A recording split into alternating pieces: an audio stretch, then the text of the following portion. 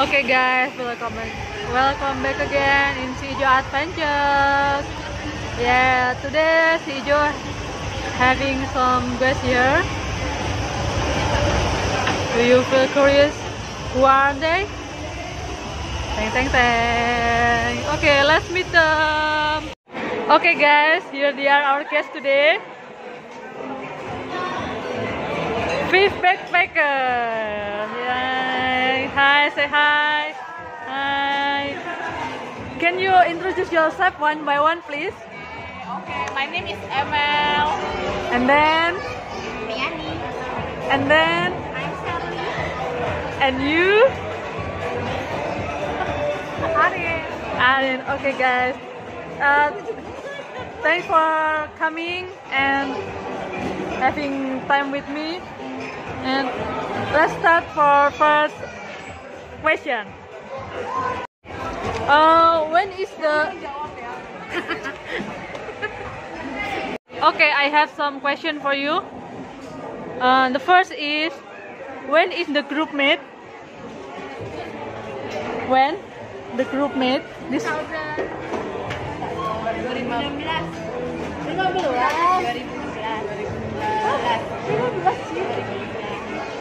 Kita ke Malaysia 2015 kita ke Singapura. Ya udah ya ke Thailand. Okay, so the first time the group meet is on 2016.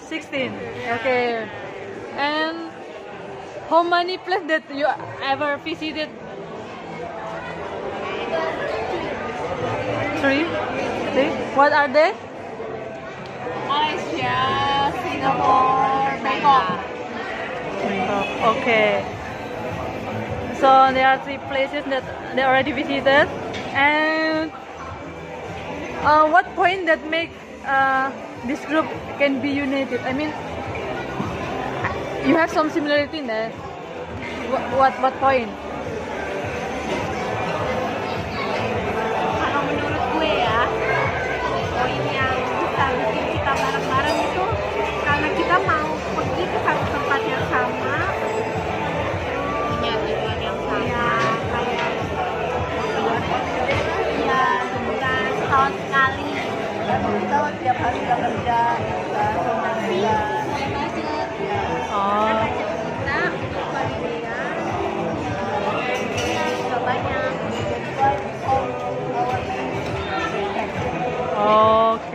Okay. And who is the founder of this group? The founder, or I call maybe leader lah.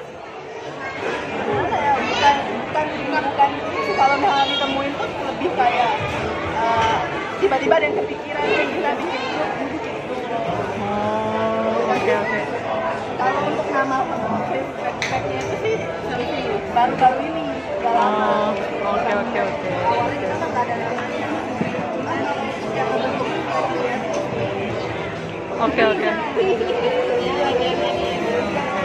And tapi masing-masing orang tuh kayak punya perannya masing-masing. Okay. And did you ever have conflict in this group? So many problems. And orang dengan ide-ide mamanya berbeda. Dia kasih itu kita terima. oh, I see. Yang lain-lainnya. Oh, I see. And how the way you find the solution for the conflict? Discussing sih. Discussing. Biasanya diomongin, dicari. Biasanya tabok-tabokin. Lu maunya apa lu? Lu nggak mau nyuruh gue deh. Okay, going to the next question. Besides traveling, what kind of activity that do you ever do together? Watching movie.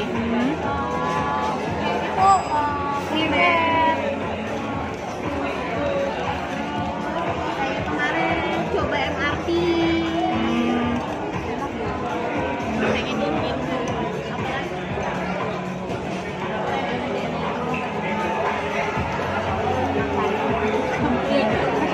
Only maybe culinary, watching movie. Ya, trying something new lah ya. Kita cari waktu untuk bersama, karena sudah punya kesibukan masing-masing. Beda kantor kan, beberapa sekarang. Jarang banget malah. And what is your next plan? Do you have any plan travel in the future? I wanna go to Japan. kalau bisa balik-balik di orang. Okay. Mana aja lah, yang penting bersama. Okay. Luar biasa sih. And do you have any advice for beginner backpacker in the outside? Maybe they want to follow your way to be a backpacker. Biasanya sih saran kita pasti sama. Karena bolognese. What is your advice for your beginner traveler? Like you guys, maybe they want to be a backpacker also. Kayak rasa toleransi itu harus dimiliki. Namanya lu pasti namanya grup kan nggak mungkin sendirian kan, pasti bareng-bareng. Pikirannya pasti beda-beda, egonya pun beda-beda gitu. Jadi ya lu harus lebih toleransinya ditinggiin aja gitu. So, Lebih ke saran untuk teknikal ya, kalau mau backpackeran awal-awal biasain kayak kita tuh pertama cari tiket murah dulu. Biasa kita gitu, misalnya kita bisa beli tiket tuh di bulan September, tapi terbangnya tuh bisa di bulan Maret. Terus nanti di bulan-bulan berikutnya kita baru kayak meeting poin nih, kita mau nginep di mana. Terus di orang kayak kita semuanya nih cari ya mungkin mau di hotel apa di hostel, apa di hotel kapsul. Nextnya baru kita tentuin lagi mau main, maksudnya kayak beli tiket berbayar untuk main apa enggak. Kalau misalnya mostly nggak mau ya udah kita berarti leader negara itu tanpa beli tiket main. Tapi kalau mostly-nya kebanyakan mau ya baru kita beli. Itu sih gitu sih. Direncanakan. Ya, makanya sesuai budget. Okay, guys. Here we are, our short conversation with backpacker. Thank you for your time. Thank you for coming, and I hope for this conversation we can take a lesson that yes, in a group we have to respect one each other, appreciate and help one each other. Okay, thank you and have a nice day. Bye.